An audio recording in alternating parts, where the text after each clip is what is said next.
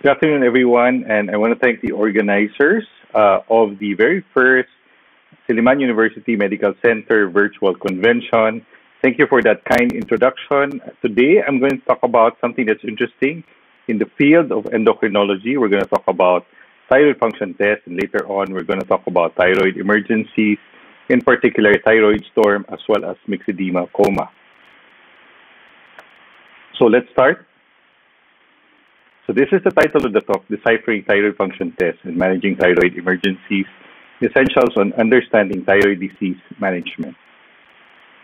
So this is my disclosure slide. I'm going to begin by talking about the PhilThyroids, which is the Philippine Thyroid Disease Study. And this particular study was done sometime in 2014. This is a very important study because essentially this is the very first study that gave us the prevalence of thyroid disease in the Philippine population, which is about 7 to 8%. This is similar to our prevalence of diabetes as well in our population. Now, interestingly, there are very important data here that we can pick up from this study.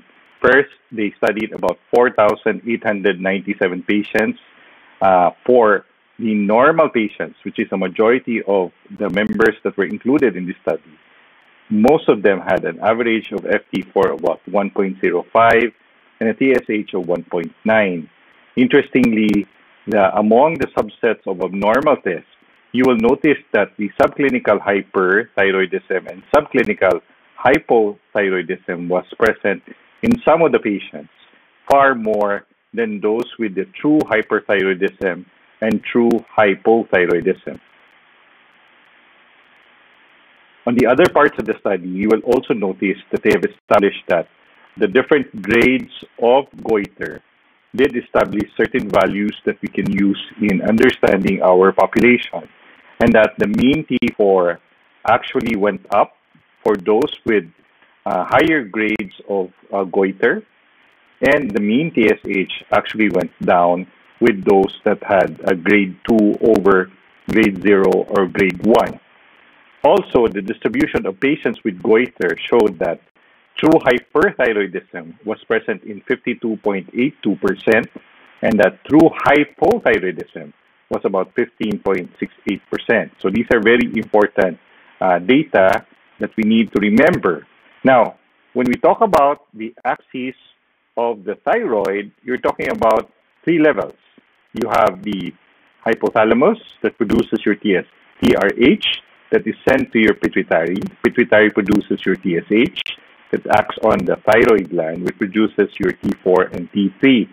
Remember, there is a short loop negative feedback mechanism from your thyroid hormones that goes back to your pituitary, and then a long loop negative feedback that also sends signal to your hypothalamus. And therefore, the production of your TSH is controlled, as well as your TRH as well. Now, let's look at the graphic representation of this relationship. If you notice here that in a normal individual, your TSH and T4 are normal. In a hyperthyroid patient, you have a low TSH and high T4. Now, because of the high T4, you send a signal to your pituitary, telling the pituitary to produce less TSH, and that's the reason why your TSH goes down. In a hypothyroid patient, you have low FT4 and FT3, and therefore you send a signal to the pituitary to produce more of the TSH, and that's why the TSH is high. In the case of secondary hypothyroidism, the problem is both at your level of your pituitary as well as the level of your thyroid gland, where you have both low TSH and low T4. Now, the question really is, are we using thyroid function tests appropriately? And this was the question that was posed on this study that was done in Punjab, India. Interestingly, the data showed that, of course, it was internal medicine that had the most number of orders of thyroid function tests, followed closely by OB/GYN. The favorite combination was TSH plus T3 and plus T4. TSH alone was also very popular, the first set being 47.5 and the TSH alone follow closely at about 46. Now, interestingly, there were very different combinations as far as thyroid function test results showed, however, that really most of these patients will have a normal result when you look at the thyroid function test. In fact, the combination of T4, T3, and TSH essentially had about 77.4% normal, and everybody else had a lower percentage, indicating that whether or not these tests were really appropriate to order, or would it have been enough if it was only TSH that was ordered among these patients. Similar data was also shown here in this study done in San Antonio, Texas, in a military health system. So they looked at a considerable number of patients, about 38,000 patients. And let's look at the information here. Shown here is that the TSH study alone did detect more number of patients over that of the FT4 plus TSH. The other combinations are not as significant in picking up the levels of thyroid abnormalities, and therefore, really the question of the combination of FT4 plus TSH or TSH would really appear to be a very significant subset of tests that you want to do with a lot of your suspected thyroid patients. This final study from Italy was done in the University Hospital in Parma. It showed that among those patients that were had their TSH done, a lot of the patients, about 20.3%, actually had an abnormal test, and they were able to detect these patients with TSH alone. So other tests that were done did show some deficiency or some problems with the thyroid, however, not as significant as that of TSH. So, which gives us this question: do we really need to get the whole thyroid function panel? So essentially, what these studies are telling us is that if we look at the data from a lot of our patients, as well as the studies coming from abroad, a lot of them did detect the thyroid deficiency or abnormality even with TSH and FT4. And perhaps a more strategic way in testing for our patients is really what we want to do, especially with limited resources that we have in our country. This was taken from one of the journals that focus on thyroid function tests, and this was published by Colori et al. And this is a very important illustration of how your thyroid function tests will actually appear and what are the corresponding pathologies that may occur on these patients. It may be a little bit busy if you look at it, but let's try to break this down. So at the center, you will notice that the FT4 and FT3 are actually normal. So that's very important because that establishes that a lot of the patients will actually fall on this particular category. On top, you will see that there's elevation on your FT4 and FT3 with a reduction in your TSH. You often see this in hyperthyroid patients, regardless if the pathology is Graves' disease or toxic multinodular goiter. This may also occur in toxic adenoma or autonomously functioning nodule, thyroiditis, either post-viral or postpartum thyroiditis, and some of the medications, including excess iodine intake. Remember that amiodarone can cause hyperthyroidism, but as well hypothyroidism. So if you have excess thyroid ingestion, as well as derangements in your pregnancy-related hormone levels with hyperemesis gravidarum, with a decrease in your TSH, or H-mole, there's also a decrease in TSH because of the elevation of your beta-HCG. This is also present in congenital hyperthyroidism. In contrast, on the bottom part, you will see that the FT4 and FT3 are decreased, but your TSH is increased, indicating you have overt hypothyroidism. So this can occur in Hashimoto's or atrophic autoimmune thyroiditis, post-radiation therapy, or post-thyroidectomy. You have a hypothyroid phase of thyroiditis from an initial hyper. You have medications including amiodarone, lithium. You have the tyrosine kinase inhibitors, antithyroid medications. as well as iodine deficiency or excess. And you can have this in irradiation, thyroiditis, as well as the presence of tumor, either amyloid tissue may be present in these patients. And again, congenital hypothyroidism. So it's really a spectrum of diseases that can occur in thyroid patients. So moving forward, let's look at the other components of this diagram. On the right side, you have a decrease in your FT4 and FT3 with a normal or decreased TSH that can occur in non-thyroidal illness or central hypothyroidism. You can also have isolated TSH deficiency or an assay interference. On the lower part, you will see an elevation of your FT4 and FT3 with normal TSH or elevated TSH. This can occur again in assay interference. You have a patient that had tyrosine replacement therapy but poorly compliant, and therefore your TSH has not responded well yet. You have drugs such as amiodarone, heparin, of course, the neonatal period. In certain cases, you may have rarely a TSH-secreting pituitary adenoma or resistance to thyroid hormone, as well as disorders of thyroid hormone transport. So essentially, you have an elevation of your FT4 and FT3 with a corresponding increase in the TSH when you would have expected that this would have gone down. On the opposite side, on the left side, you will see that FT4 here and FT3 are about normal, but you have a low TSH indicating subclinical hyperthyroidism. So this can also occur in patients that are being treated for hyperthyroidism, and the anti-thyroid medications are actually having its effect already. But the decrease in TSH may also be because of steroids and dopamine. And of course, assay interference and non-thyroidal illness are part of the differential diagnosis for these type of patients. On the bottom part, on the left side, you will also see FT4 and FT3 within normal limits, but your TSH going up. So you now have subclinical hypothyroidism. This can occur in patients with poor compliance with their medications with levothyroxine, malabsorption of thyroxine, as well as amiodarone use. Of course, you have the assay interference, non-thyroidal illness in recovery, as well as TSH resistance.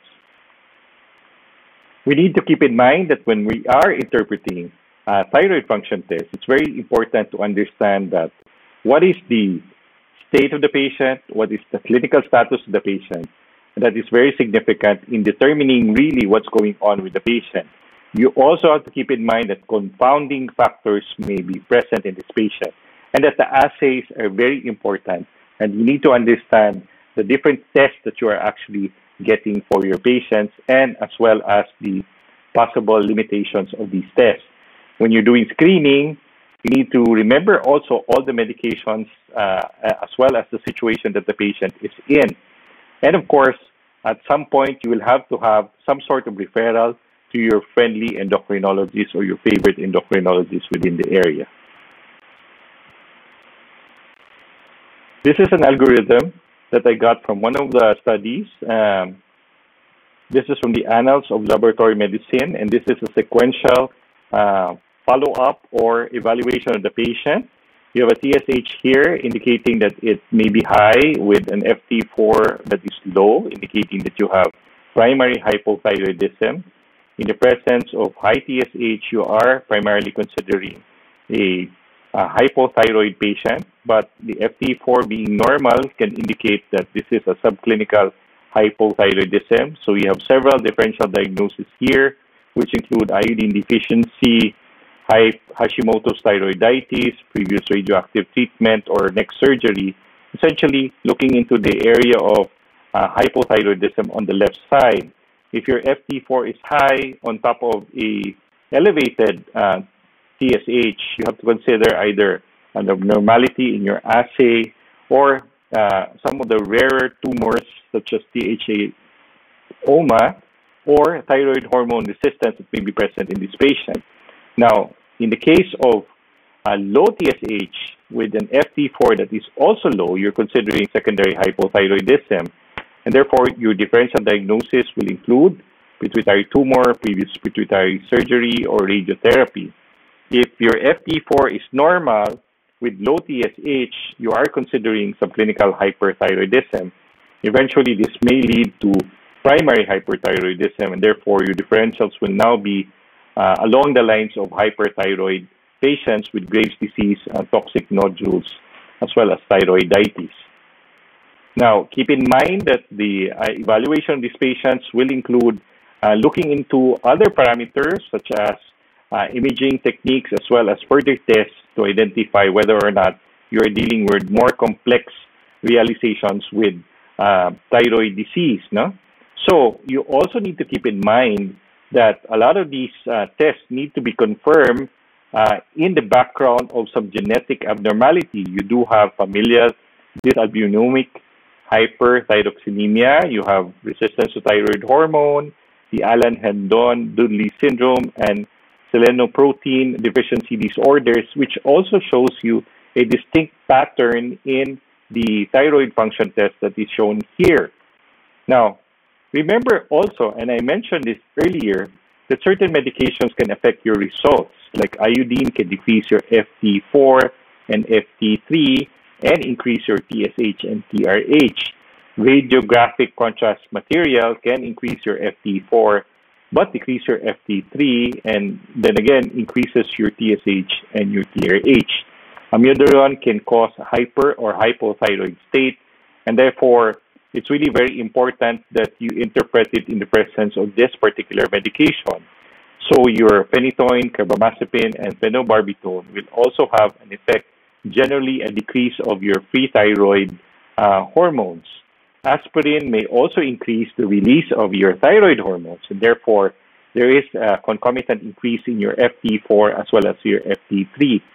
Propranolol may generally decrease your free T3, but it can also increase partly the FT4. And so with steroids, they will have an effect of a reduction in your TSH and TRH, as well as that of the use of dopamine, which will show you similar manifestations in the thyroid function test. So essentially, when you talk about thyroid function tests, you need to assess everything that's going on with the patient, and therefore some of the doctors or some of the proponents feel that you really have to take the thyroid function test in the context of what is really going on in the patient, and that our interpretation is very important, and that we need to factor in that the levels may be different for different populations, as well as the possibility of the effect of many of the confounding factors that may be present in the patient.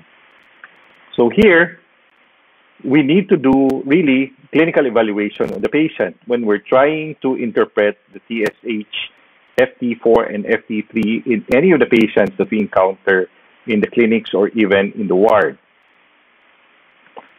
So now let's talk about TSH or thyrotropin. So we all believe, and even the experts will tell you, that the TSH is the most important variable for the diagnosis of primary thyroid dysfunction, be it hyperthyroidism or hypothyroidism. But there's really no consensus as far as the cutoff levels in some of the populations, and therefore often it is population-based, and that's why it's very important that we have a reference guide on what the normal TSH is for our country. You know? So that's very important. And that's why we go back to Philtides, which showed to us that our TSH on the average should be around 1.9 for non-pregnant women and about 1.05. So these are very important numbers that we use as reference. Again, the TSH is very important. Of course, when we study the TSH as well as the other thyroid function tests, we do some evaluations, and the assays that we use may be isotope methods or it may be non-isotope methods, and therefore you will hear the terms of RIA, IRMA, ELISA, as well as that of LIA. So these are the different isotopes that are available, and we use them to test for thyroid function tests, in particular your TSH, FT4, and FT3. There are other factors that can affect your results. We talk about some of them, and here you can see drugs as well as diseases that can increase your TSH. Very prominent here is the dopamine receptor antagonist. You also have amphetamine, as well as H2 receptor blockers, and iodine. All of these substances can actually increase your TSH. And for diseases, for a hypothyroid state, you can have this in your adrenal insufficiency with Addison's disease, cirrhosis, malaria, as well as malignancies. For factors that can decrease your TSH or put them in a hyperthyroid state, again, there are several drugs. You have dopamine receptor agonists, you have thyroid hormones, as well as opioids. You also have interferon alpha. And for diseases, you have depression, Cushing's disease, acromegaly, and renal failure, as well as other renal diseases that may be present in these patients. So when we talk about assays, there's been significant developments as far as testing of TSH is concerned. You used to have the first generation TSH in 1960s, which used competitive binding with one polyclonal antibody and a radioisotope label. Functionality was about 1 to 2% in terms of sensitivity, milli-IU. This has improved significantly between 1970s to 1980s, whereby they now use the sandwich immunoassays with polyclonal antibodies binding to a couple of epitopes. You now have a functional sensitivity of 0.1 to 0.2, and more recently, the third generation TSH immunoassays, which now are enhanced specifically and more sensitive to thyroid function tests with a sensitivity of 0.01 to 0.02. Once again, I cannot overemphasize the effect of many of the diseases and substances that may affect the results of your thyroid function test. Remember also that the results may not be as accurate in patients with central hypothyroidism or some sort of pituitary disorder. In the case of stress as well as general medical condition, non-thyroidal illness or sickle thyroid syndrome may give you a falsely elevated or low TSH among these patients. You also have other factors such as treatment for thyrotoxicosis or even for hypothyroidism that can affect the level of your TSH. Of course, the rare causes of abnormalities in your TSH include resistance to thyroid hormone as well as the presence of very rare tumors. So, these are very important factors that you need to consider when you're trying to interpret your thyroid function test. But indeed, the TSH is perhaps the most important test that you can do for a lot of the patients to give you an idea of really what's going on with your patient. And therefore, the initial screening test for a lot of the doctors and specialists is really just to get a TSH, especially if you're following the sequential path into identifying what the thyroid problem of the patient is. So what about T4 and T3? So these are also very important tests, often complementary to your TSH. In the case of T4, this is often in the free form, which you measure the unbound T4 that enters the affected body tissues. You also have the T4 test, which includes the bound and unbound component of your T4. So these are very important tests that you can do that will complement your TSH. You also have your T3 or total T3. Total T3 again encompasses the bound and unbound component. Normally, you check the T3 to find out whether or not you are having some sort of T3 toxicosis. No, the free T3 is less reliable, but it may also be used to follow patients with thyroid disorders. And let's look at some of the important data as far as this is concerned. Of course, the serum T3 primarily, as I mentioned, looking into the possibility of hyperthyroidism together with your T4. Even if your T4 is normal, with a low TSH, you can get your T3 to find out whether you are in a hypothyroid state because of elevations in T3 rather than that of T4. Of course, when you are on treatment for persistent T3 excess, you follow this, you use this test to see the progress of your patients. In cases where you have amiodarone-induced hyperthyroidism, you can also use both the T4 and T3 to follow these patients, and especially for those patients that will require frequent follow-up. And in some cases, you have to follow for the non-thyroidal illness. So talking about non-thyroidal illness or sick thyroid syndrome, as you can see here in the image, in the initial phase, there is really a dip in your T3 in the milder cases of sick thyroid syndrome. But as you move on to more severe cases, your T3 dips even more. But notice that even your free T4 as well as your T4 can also go down and slightly recover as your patient recovers from the medical condition. The TSH remains within range, but it may go up a little bit in the recovery phase, and reverse T3 will always be on the upper side, essentially showing the profile of the patient with sick thyroid syndrome here. You also notice that the rise and dip of these hormones are often temporary, and therefore treatment is not necessary. So for most of these patients, we just follow them up and do repeat thyroid function tests to check whether they have recovered. There are certain patterns that you want to consider when you look at the thyroid function test. Essentially, all of these thyroid function tests should be normal, but here you see a lot of the tests showing derangements. So in particular, when you have euthyroid hyperthyroxanemia, we have a normal TSH with an elevation in your FT4, or euthyroid hypothyroxanemia with a decrease in T4 despite of your normal TSH. All the other derangements may come in certain forms like the primary hyper and hypothyroidism, indicating that your problem is in the primary organ, which is your thyroid. And of course, you have some derangements already at the level of the hypothalamus as well as the pituitary. So both set of T4 as well as free T4 and total and free T3 really complement your TSH results. And often, you may need any of these combinations to help you identify whether or not you're dealing with an excess or a deficiency of your thyroid hormone. This is in an algorithm taken from the Mayo Clinic.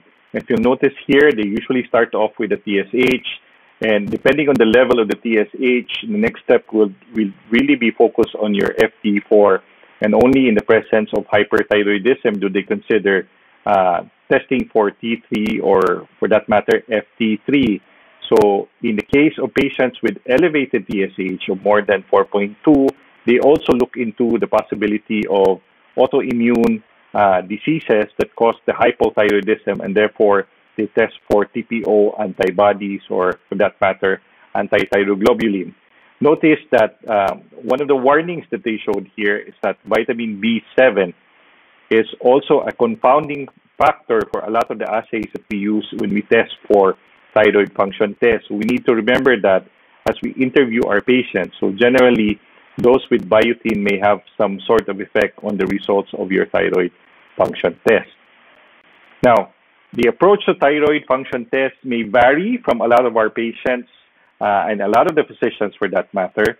The minimalist approach technically will use the TSH as the initial test that you want to do. If it's normal, you don't need to do further testing. If you have an elevated TSH or, for that matter, low TSH, you can get your free T4 and then probably proceed to T3 if you have a low TSH already in consideration of hyperthyroidism. The broader approach will now include other tests that will look into pituitary and hypothalamic diseases, as well as considerations in the clinical manifestation of the patient, whether or not hyper or hypothyroidism may be present despite the normal TSH.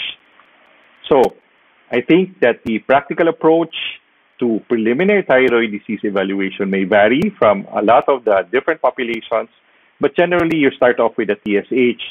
But in the case of the Philippines, where some of the patients have to travel very far and you cannot do a sequential testing, you often will probably end up with getting the TSH as well as the FT4 early on in your evaluation, and maybe add on a ultrasound of the thyroid for you to identify the pathologies that may be present among these patients.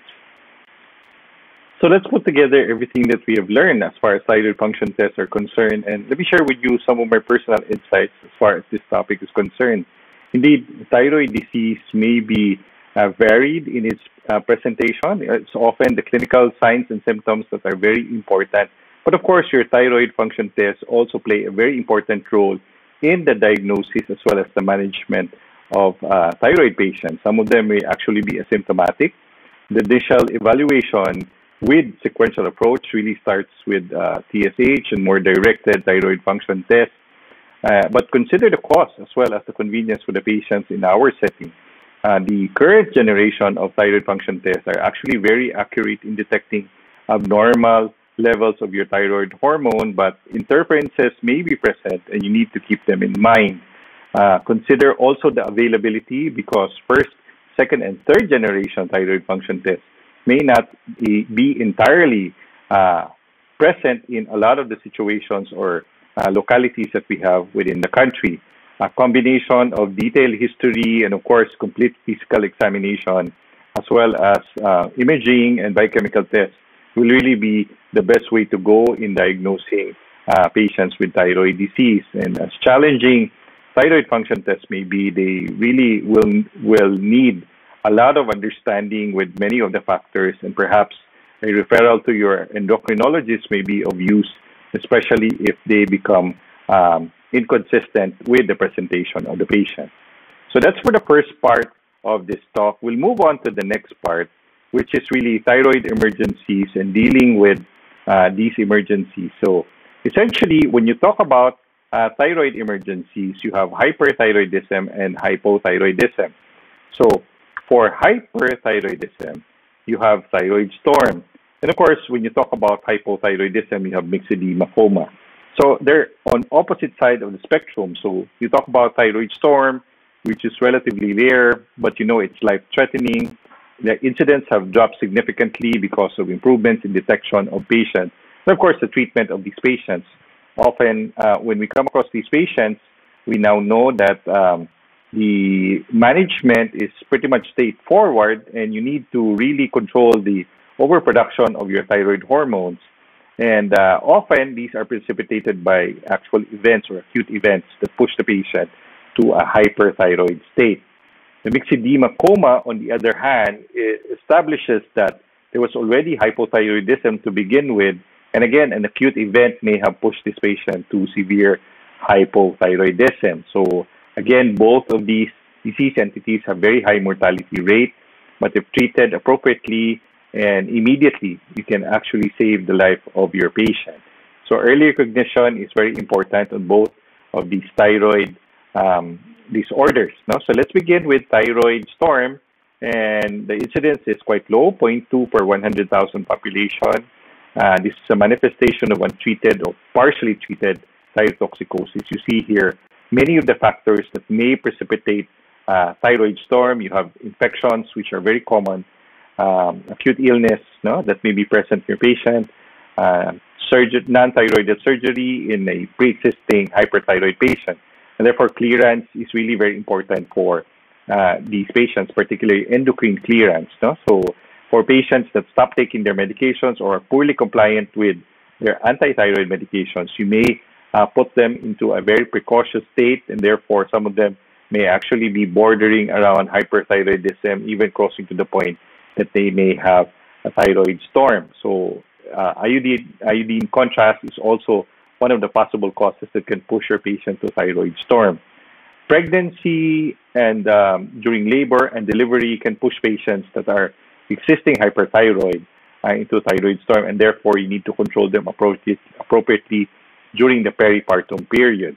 Clinical manifestations, these are history of thyroid disease, goiter, as well as your thyroid eye disease, manifesting with high fever, tachycardia, heart failure, tremor, sweatings, and all of the likes that are shown here. Now, clinically, what we normally use is the scoring system, and the residents know this very well. You have the Birch-Wartowski scoring system of the thyroid system that looks into the thermal regulation of the patient. You're also looking into the cardiovascular events or presence of cardiovascular abnormalities. You have congenital heart failure, very prominent in this list. You also have gastrohepatic dysfunction, central nervous system disturbance, as well as precipitant history. So often when you get a patient with more than 45 score, you are labeling this patient as thyroid storm. Anything between 25 to 44 is impending storm, and less than 26 with thyroid storm unlikely. So here you're also seeing another criteria. This is the Japanese Thyroid Association categories for thyroid storm. It's quite different in that it starts off with the consideration of elevated FT3 and FT4, which is a prerequisite for the scoring system. And now for definitive or definite thyroid storm, both the elevation FT3, FT4, plus at least one of the CNS manifestation, plus one or more of the symptoms that are shown here, which includes fever, tachycardia, heart failure, gastrohepatic, or a combination of many of the signs and symptoms shown here on the upper part of this slide. No? So suggestive if only a combination of at least two are present and the other manifestations are not shown in the patient. No? So these are two of the more common scoring systems that focuses on thyroid storm. Now, as far as management is concerned, if you want to look at this slide, this is pretty much a summary of what you need to do if you're dealing with a patient with thyroid storm. There are supportive measures that go hand in hand with specific therapy. So when you talk about supportive measures, you need to have these patients at rest with some of them mildly sedated. Fluid and electrolytes, very important, as well as nutritional support because they're often malnourished. Oxygen therapy, as well as some of the more non-specific therapy as antipyretics may be needed for these patients. For specific therapy, for beta blockers, which you often would use, you need to start this early on together with your antithyroid medications. So you can use propranolol as high as 60 to 80 milligrams every 4 to 6 hours. For antithyroid medications, you have a choice between PTU and metimazole, PTU with 200 milligrams every 4 hours. So that's roughly about 4 tablets every 4 hours, especially for life-threatening thyroid storm. For non-life-threatening thyroid storm, you can use your metimazole, 20 milligrams every 5 to 6 hours. So the difference here, of course, is PTU decreases the conversion of your FT4 to FT3, and therefore, that's a very important factor in favor of PTU when you're dealing with severely hyperthyroid patients or patients in thyroid storm. So both your beta blocker as well as your antithyroid need to be given immediately at the time of the diagnosis at the level of the ER. So later on, about an hour after, you can use your Lugol solution, 10 drops 3 times a day, or your SSKI, 5 drops every 6 hours. And these are other medications such as hydrocortisone or dexamethasone. Hydrocortisone at 100 milligrams every 8 hours for severe life-threatening hyperthyroidism, or you can use your dexamethasone 2 milligrams every 6 hours. Although we don't often use this strategy, primarily because most of the time they are controlled with the medications shown above. Now, for patients that are given steroids, you need to check the blood sugar if they remain controlled, or if there are any derangements, you need to cover for that as well. Cholestyramine, which is not available locally, can be used also as adjunctive therapy for treatment of hyperthyroidism. Your cholestyramine is a bile sequestrant, and therefore it can help eliminate your control your hyperthyroidism. There are other therapies that may be made available to patients. In very rare cases, plasmapheresis may be needed. You can give lithium to control the hyperthyroidism. Or in some cases, in extreme cases, you have dialysis or thyroid surgery. So this is just a summary of the beta blockers that you can actually use. In the Philippines, we use propranolol, which has a preparation of 10 milligrams and 40 milligrams. So you can use this 3 to 4 times a day. We also have atenolol, metoprolol, and of course the IV form, which is esmolol. Very rarely available here in the Philippines, but if you have it, you can use it 50 to 100 micrograms per kilo per minute as a drip. So For the anti-thyroid medications, you have here PTU at 500 to 1,000 milligram load, and then you taper this off to about 250. Depending on the manifestation of patients, you can be more aggressive with the use of PTU over your methimazole, but methimazole is also very effective in controlling hyperthyroid patients. Both of them are anti-thyroid medications that act primarily in the blocking of new hormone synthesis. Now, propranolol is a beta blocker. You also have iodide or potassium iodide to control the overproduction of new hormone, as well as hydrocortisone to decrease the peripheral conversion of T4 to T3. So that's for hyperthyroidism and thyroid storm. So what about myxedema coma? So when we talk about myxedema coma, again, this is a life-threatening clinical condition. Often when you see these patients, there may be a precipitating factor that may be present. So here you have burns, carbon dioxide retention, hypoglycemia, hypothermia, even infection or medications, or any of the stresses that can cause a severe decrease in your thyroid or depletion of your thyroid hormones in already depleted patients.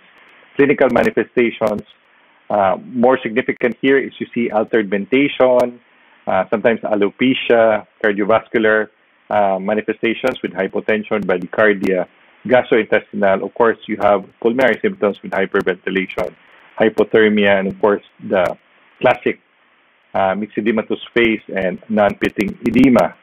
So the myxedema coma also has its own scoring system, and in this scoring system, a score of more than 60 is consistent with myxedema coma, 25 to 29 risk for myxedema coma, and less than 25 unlikely to be myxedema.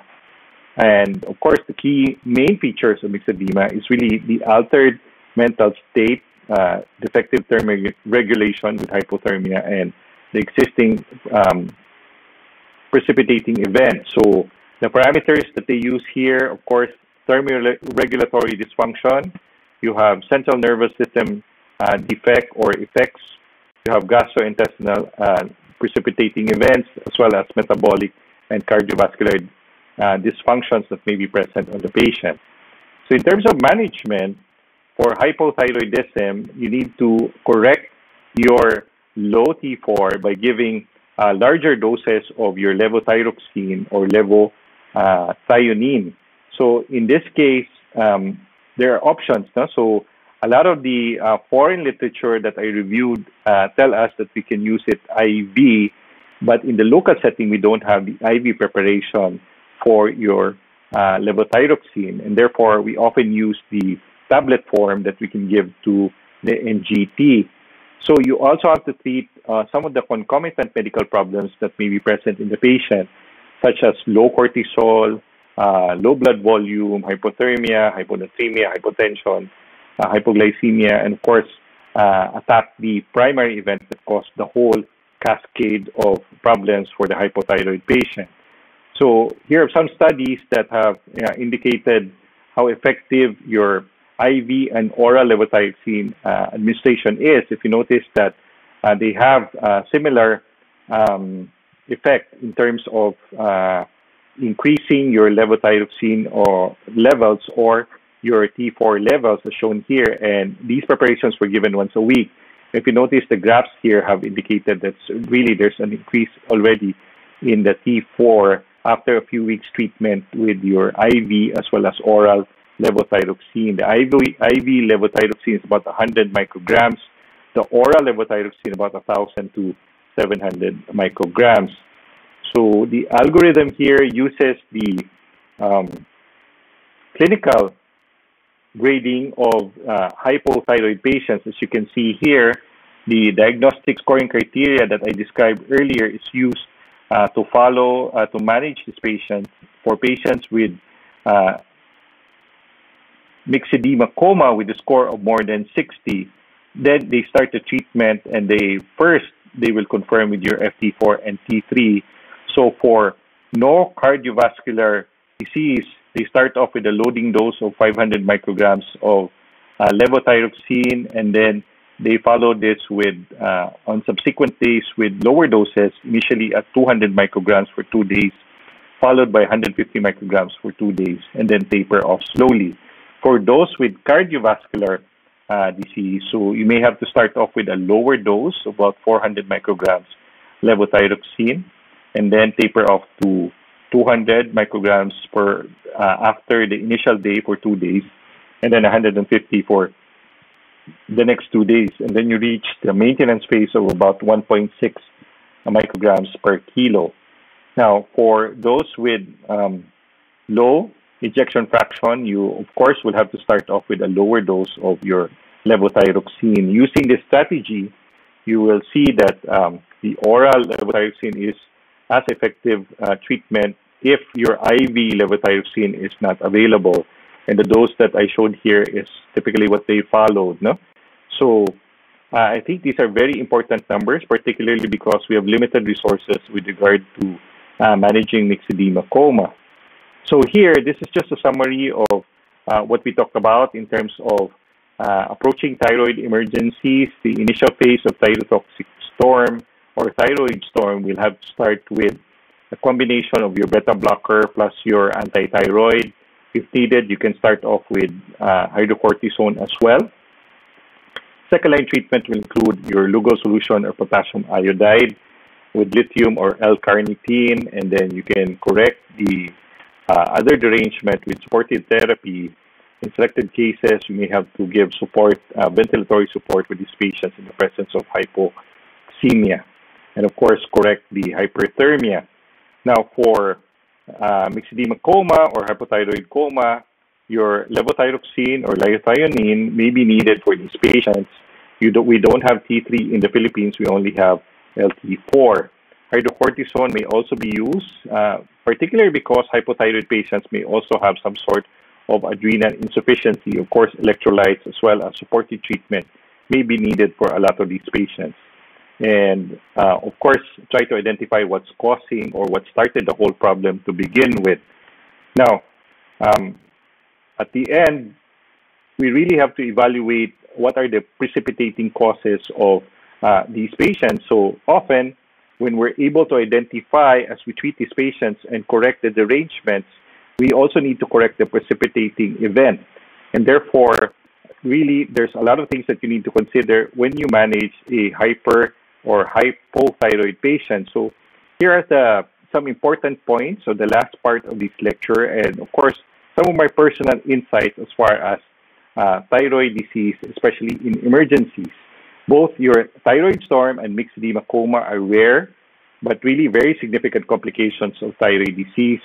And very important to consider that the results of your thyroid function test may not reflect the actual state of the patient. And you really need to look at the presentation of the patient and, of course, to be able to address the problems that are being presented. Of course, you have precipitating factors. This should also be addressed, particularly with non-compliance of medications and lack of clinical follow-up, which is often the case in our setting. For thyroid storm, you have a combination of medications that you use to control the symptoms as well as prevent the overproduction of thyroid hormones that are very important in its management. And in the case of myxedema coma, the challenge really is how much to give with your levothyroxine, what preparation you have, as well as treating the primary problem. Despite these limitations that you encounter in thyroid emergencies, the success rate has improved significantly in the past few years. But of course, the risk for mortality for these patients may be present. With that, I end my lecture. I want to thank all of you for listening, and we look forward to the questions that you're going to have in the Q&A. Thank you, and good afternoon to everyone.